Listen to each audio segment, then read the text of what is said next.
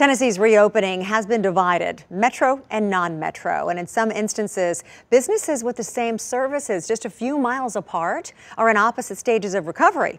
Tonight, News 4's Cameron Taylor highlights the difficulties before and after the reopening. Here in Nashville, hair salons won't reopen until phase 2. Now, if you drive up the road to another county, they're already back in business. At LW Boutique Salon in Franklin, it's been non-stop since Wednesday.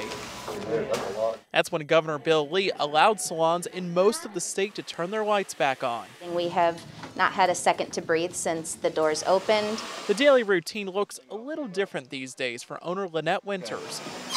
It means wiping down each station after every customer, keeping capacity at or below 50%, staying 6 feet apart, and everyone wearing a mask. We're not bending any rules when it comes to the guidelines that we have to follow because we don't want to risk not being able to work. 18 miles away sits the Truman Gray Salon in Nashville. I'm very comfortable with what the mayor is saying.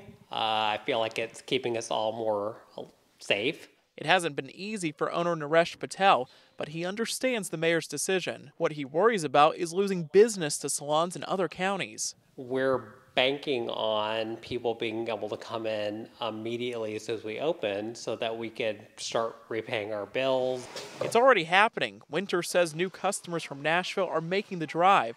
She does have some advice for owners in the Music City waiting for an opening date. Get ready, put your belt on, because when you open those doors, it's going to be crazy. For Patel, he says he'll be ready when that day gets here. Cameron Taylor, News 4 Nashville.